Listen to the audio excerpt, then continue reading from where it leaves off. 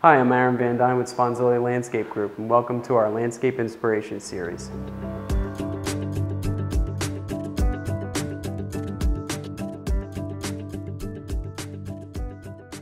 Today I'm going to talk to you a little bit about some of the masonry materials that we've selected for this beautiful project here in Short Hills. First, I'm going to start off with the coping that we chose for this project, which is a bluestone coping.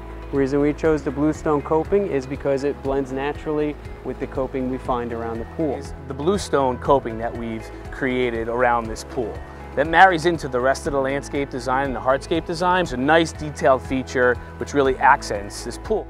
We also have this beautiful natural stone material. This stone material accents the pool as well as the tile that you find in the pool.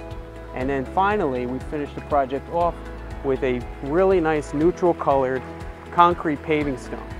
The reason we chose a concrete paving stone is because it keeps the temperatures lower and it does not create this warm environment where it becomes too hot to walk on barefooted.